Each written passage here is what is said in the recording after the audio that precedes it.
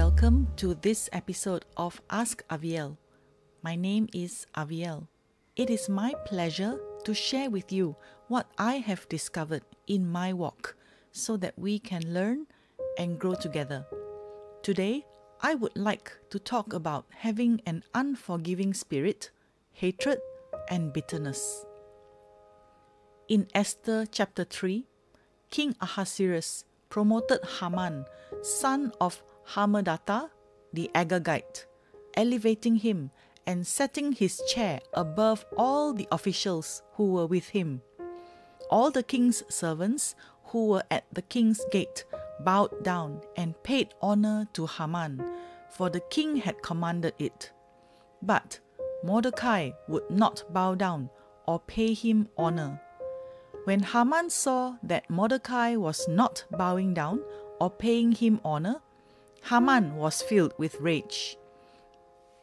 But it was insufficient in his eyes to lay hands on Mordecai alone, for they had told him the identity of Mordecai's people. So Haman sought to destroy all the Jews, the people of Mordecai, who were throughout the whole kingdom of Ahasuerus.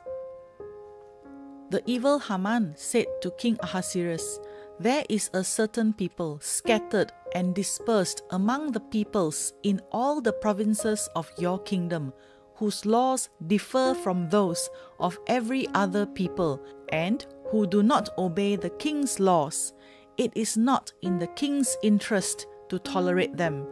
If it pleases the king, let an edict be written to destroy them.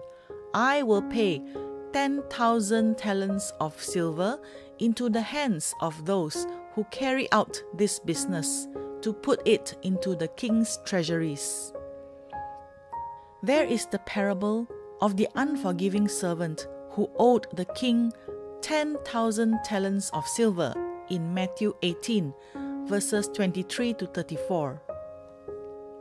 Therefore, the kingdom of heaven is like a certain king who wanted to settle accounts with his servants. And when he had begun to settle accounts, one was brought to him who owed him 10,000 talents. But as he was not able to pay, his master commanded that he be sold with his wife and children and all that he had, and that payment be made. The servant therefore fell down before him, saying, "Master, have patience with me, and I will pay you all." Then the master of that servant was moved with compassion, released him, and forgave him the debt. But that servant went out and found one of his fellow servants who owed him 100 denarii. And he laid hands on him and took him by the throat, saying, "Pay me what you owe." So his fellow servant fell down at his feet and begged him, saying, "Have patience with me, and I will pay you all." And he would not, but went and threw him into prison, till he should pay the debt. So when his fellow servants saw what had been done, they were very grieved, and came and told their master all that had been done. Then his master, after he had called him, said to him, "You wicked servant, I forgave you all that debt, because you begged me.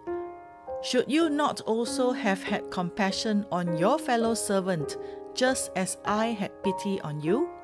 And his master was angry, and delivered him to the torturers until he should pay all that was due to him. The unforgiving servant is parallel to Haman being unforgiving towards Mordecai for not bowing down to him. Haman wanted to be worshipped like God. He was filled with hot anger because Mordecai refused to worship him. Haman made himself as God, wanting man to bow before him, but Mordecai would neither kneel nor prostrate himself before Haman. The word used for bowed down is a specific word for worship towards God alone. Mordecai said that he would never prostrate himself because he was a Jew, one who gives thanks and praise only unto God. Mordecai stood firm and held to the principle that bowing before a man in that manner of prostrating himself to the ground was only reserved for the worship of God. He admonished others against idolatry. Mordecai's refusal to kneel and bow to Haman was also a political statement. He was refusing to accept Haman's authority. Instead of going to King Ahasuerus and highlighting that Mordecai had disobeyed the king's command, Haman took on a different, unexpected route. Haman was manipulative with his words. Instead of Haman being the one to endanger the king by trying to become royalty and expecting people to bow down and worship him as if he were the king, Haman accused Mordecai and his people of endangering the king by their non-conforming laws and practices. Haman spread slanderous lies against the Jewish people in all of the 127 provinces that King Ahasuerus ruled over. Haman said that the Jews did not obey the king's decrees. This was a half-truth. The Jews certainly only obeyed God. If King Ahasuerus' laws were against the commands of God, surely the Jews would not obey those decrees in question. Haman instigated the king that there was no profit to let the Jews live. The king should not tolerate them, but destroy them completely. While Haman may have in mind Mordecai's refusal to bow to him as disobedience to the king's command, he made a broad statement about all the Jews, which was unfair. When Mordecai refused to bow to Haman, Haman decided that he would retaliate against all the Jews that lived throughout the Persian Empire. Haman decided to take revenge, not on Mordecai the individual, but on the entire Jewish people. He didn't want to only lay hands on Mordecai alone. Haman plotted to destroy all the Jews throughout the kingdom of Ahasuerus. It was the murder of an entire people group. Haman was so vindictive and vengeful that he not only wanted to kill Mordecai, but also to wipe out the entire race of God's people.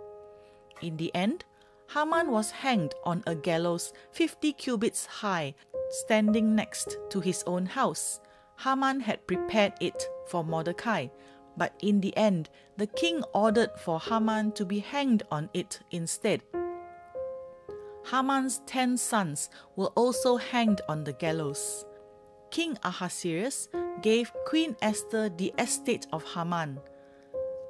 Esther then appointed Mordecai over Haman's estate.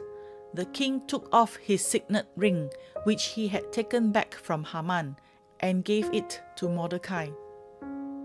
If there is someone who has hurt us, we release them into God's hand, and God Himself will deal with that person in His own way and in His own time.